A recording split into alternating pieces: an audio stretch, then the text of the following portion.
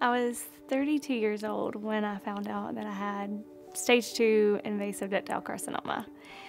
And I was in the shower, I found a lump, and I was thinking to myself, well, that wasn't there yesterday. So I was concerned, and I went to, I have my friend that works as a nurse practitioner look at it, and she was concerned, like very concerned. So she called and had imaging set up for me to go and have imaging. So I went and had imaging, and they said it was highly suspicious of cancer. And I was like, I just don't think that's true. There's no way. I'm young, I'm healthy, so I thought. So I went the next day to the breast center, and they did a imaging there and then took biopsy. And so I remember going home that night and said, well, they're going to call me tomorrow, and they're going to tell me I do not have cancer. So it's going to be a really good day tomorrow. But I got a phone call, and they said, I'm so sorry. Well, my doctor said, I'm so sorry, Jessica, it's carcinogenic. And I was thinking, no, wait, what? Did he just say carcinogenic?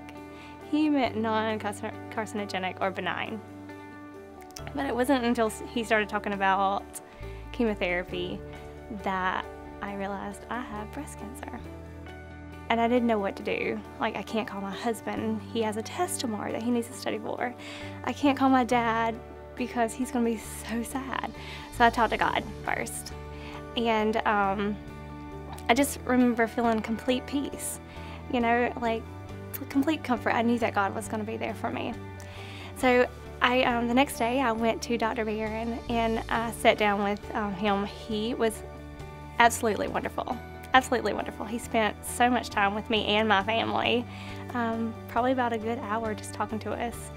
And I just remember he went over all the chemotherapy, how long that was going to last, all the cycles, and how many treatments of radiation I would have, and surgery, and how long that wait would be. And I just kept thinking, wow, this is never going to be over, you know? I wanted to rush it. I wanted to hurry up and get everything over with. I wanted to be normal and healthy again, and I just wanted to get my hair back.